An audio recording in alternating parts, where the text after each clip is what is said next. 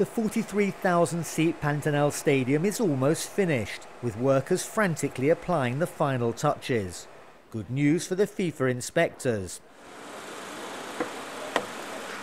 But it's a very different story in the rest of Cuiaba, the smallest World Cup venue in the heart of the booming agricultural Mato Grosso state. Antonio says the city in the geographical center of South America has turned into a construction and traffic nightmare.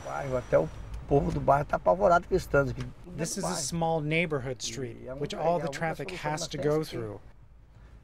Residents are really angry. It gets worse every day.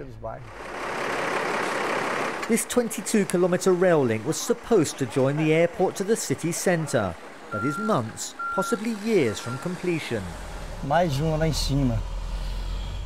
This is another block street. We'll have to go 2 streets up. Imagine if during the World Cup all of this is blocked. I hope they have a magic wand. Brazil was granted the World Cup more than 6 years ago. So has all gone according to plan? No, there's been no time to complete some of the works, but the most important ones, for the tourists to get around, will be finished.